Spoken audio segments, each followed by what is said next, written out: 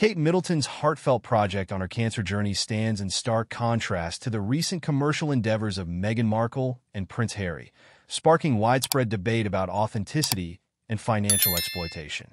Kate's film is praised for its deeply personal and uncommercialized approach.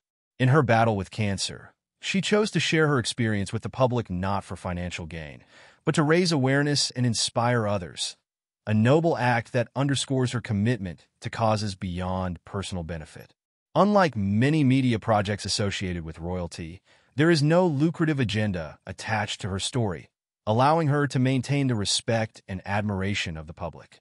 On the other hand, Meghan and Harry continue to face criticism for their ventures, which are often viewed as exploiting their royal titles for financial gain.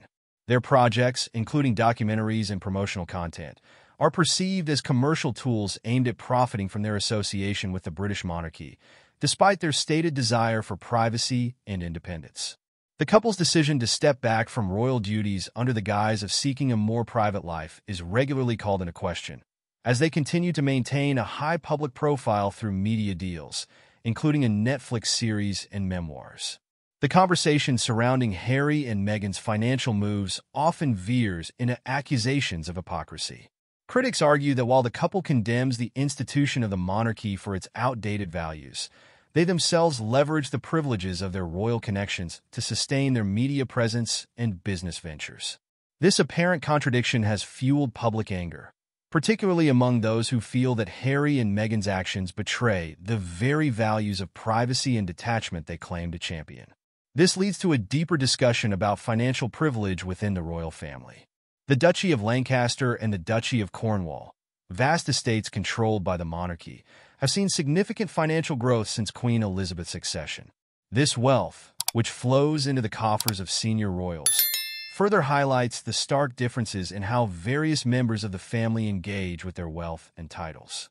While Meghan and Harry have chosen to monetize their royal status in the U.S., Kate's approach remains rooted in the quiet dignity and service expected of a senior royal, particularly in the UK. This contrast has only widened the gap in public perception between the two households.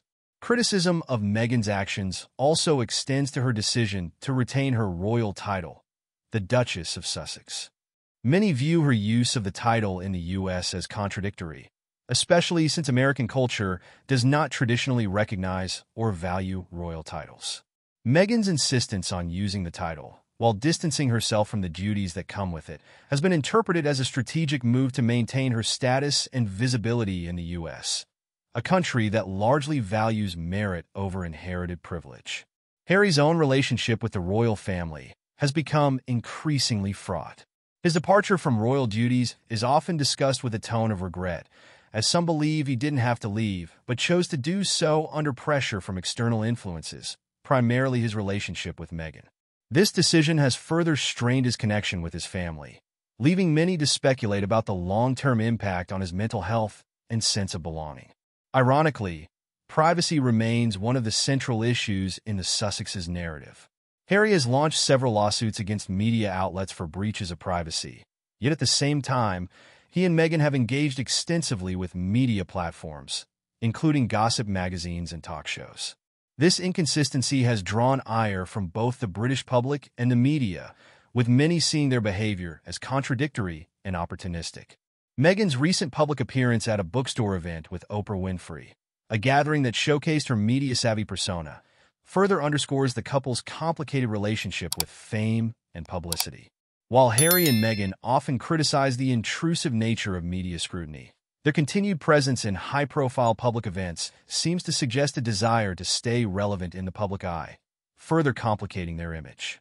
In summary, the contrasting approaches of Kate and Meghan reveal deeper truths about how different members of the British royal family navigate the balance between personal and public life. Kate's cancer documentary, free from commercial motives, resonates as a sincere and heartfelt project, while Meghan and Harry's ventures are criticized for capitalizing on their royal connections. The ongoing debates about wealth, privilege, and hypocrisy in the royal family highlight the challenges of maintaining authenticity in the face of public scrutiny.